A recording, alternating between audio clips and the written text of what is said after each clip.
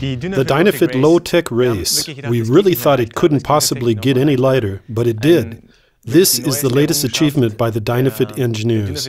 What we have is a binding that weighs 111 grams, currently the lightest in the world.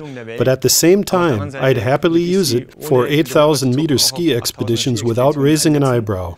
The number one use is for racing, and its construction makes absolutely no compromises. At the front latch, there is a fitting for a crampon, which can be attached whenever you want. There's an adjustable sole screw, which allows the sole height to be adjusted for modified racing boots. Note the binding closes automatically. That is, the latch closes automatically. The binding is also available in a variation where the latch does not close automatically. The feature, which is very important for ski racing, apart from being able to get into the binding quickly, is the snow-repellent grooving on the pins. It's a patented groove system with a wavy profile that repels snow and keeps the insert clean.